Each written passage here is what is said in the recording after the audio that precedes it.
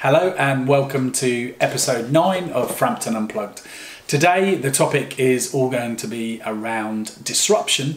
I know I've touched on it before, but asking the question of whether there are any industries that are immune to disruption. So sorry for not posting quite as regular videos as I usually do, but it's been rather busy. I've taken on a bunch of new advisory roles, Big Youth Group, which is my other passion, kind of improving the odds for young people, has really been rocketing, and we set up a new accelerator that is helping 7 new startups in the first cohort. And lastly, I'm getting close to hopefully landing my new leadership role, so more on that one soon. So back to the topic of today. Is there any industry that will not be disrupted? So funnily enough, this kind of idea for a video came to me from a conversation I had on Twitter over the last week or so with a couple of interesting kind of followers of mine, Tom Goodwin and some other folks. So I quoted CBS Insights, who talked about the fact that the industries that are going to be disrupted or have been disrupted largely fall into 3 kind of attributes. The first being that they only have one or few major players. The second being that they have fairly outdated business practices.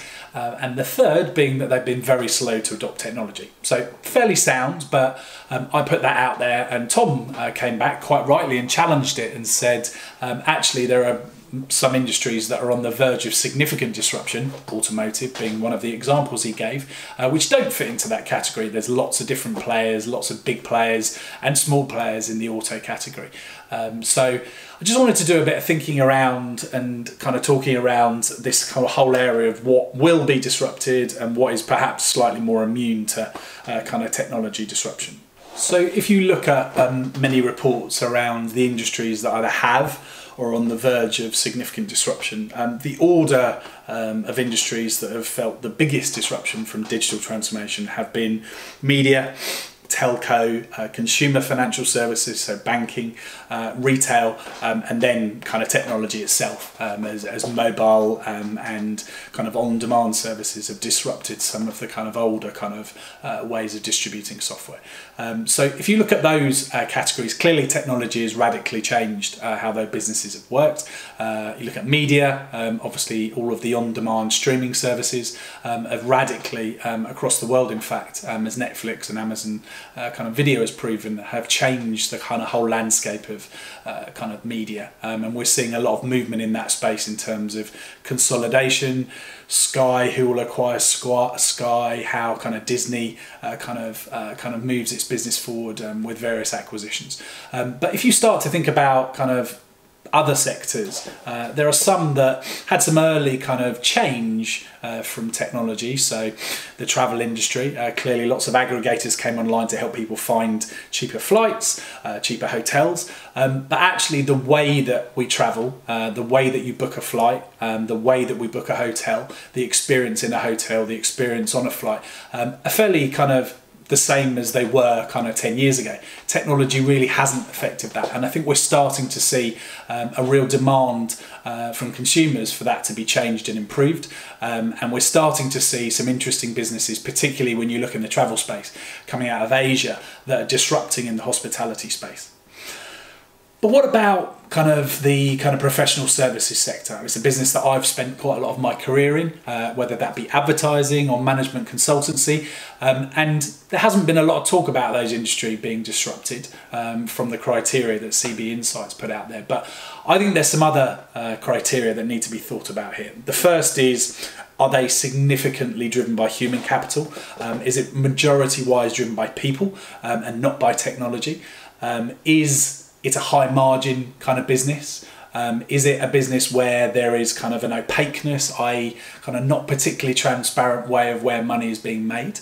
And then lastly, is there short-term value created that doesn't necessarily kind of last forever? So an example might be a consulting project that a Big Four consultant does. They come in and suggest some change for the next 6 to 12 months, but in 6 to 12 months it's redundant and it needs to start all over again. So If you'd have thought about those criteria when you're looking at advertising and management consultancy, you would say that both of those industries are ripe for disruption. The ad industry has felt very kind of clearly in the last 6 to 12 months that disruption, but management consultants still continue to grow. It kind of mystifies me somewhat that you can have a business like Accenture, which has almost 500 million people, and its model is based on charging those people out and the cost of those people plus a margin on top. That feels like a model that will be disrupted. If you think about Upwork, which is a platform for freelancers, or if you think about Catalan, which is another kind of platform for getting consultants for a business, or even kind of closer to my heart, MeasureMatch, a business that I advise for, which is a platform for businesses that are undergoing transformation to access data analytics and tech talent, then you can see that actually industries that haven't necessarily been talked about being disrupted are very, very kind of in the foray for digital disruption going forward. So another category which I touched on earlier and Tom talked about was automotive. You look at those original criteria, it doesn't necessarily look like it's going to be disrupted, but everywhere around kind of automotive disruption is coming, whether it is self-driving cars, whether it's people actually no longer buying cars and just renting them as they do when they go on holiday. Millennials don't necessarily want to own a car and have all of the hassle of tax and insurance. Whether it's technology in the car, a lot of the tech companies in Silicon Valley are actually thinking about a car as a mobile device, so technology on wheels if you like. And also kind of clearly we've got a lot of legislation around diesel and emissions, and so the automotive industry is very, very much prone to disruption, yet some of the classic ways that we would look at whether it's kind of prone to disruption maybe wouldn't give you that answer. So for what that tells me, it tells me that no business can kind of sit on their laurels and not think about how technology is going to suddenly come from nowhere and change their business. When we first thought about kind of disruption, we probably thought about businesses where there was very little kind of barrier to entry. I'd argue that actually even the kind of biggest industries, the barriers to entry are significantly lower these days because overheads, the cost of resources, kind of multiple offices and kind of complex infrastructure kind of make easy targets for tech, kind of lean startups to have a go at. So the final question, I guess, is therefore, are there any industries that are not going to be in the kind of medium term kind of line for disruption? And Tom kind of through. He talked about funeral services, very established businesses, go back through generations, and you can't really see that technology will change that significantly, particularly given some of the legislation around it. And the other two he picked were potato picking and coffee roasting. Now, clearly they are businesses that require people and they require craft, but you could argue that technology will speed up the way that potatoes can be taken out of the ground and transported, and technology will also kind of do the same when it comes to distribution of coffee. But they are areas where arguably disruption will have less of an immediate impact. So my question to you as the viewers is, what other industries do you think are more immune to disruption? Are there businesses that there are criteria for that we can almost go look through those criteria and say those businesses will be kind of safer for the foreseeable future? So please kind of in the comments below, give me your thoughts, give me the industries that you feel won't be disrupted. And if you liked the video, don't forget to give me a thumbs up and give me a comment on anything that you feel is important in this particular topic. I've tried to make this a bit shorter and sharper, but as always, ended up kind of talking for longer than I planned to.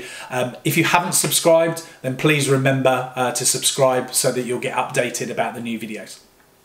So thanks as always for watching. I'll be back for episode 10 next time, which will be a special episode, given it's the kind of first kind of big number that I've hit as a kind of vlogger. So hope to see you soon. Cheers.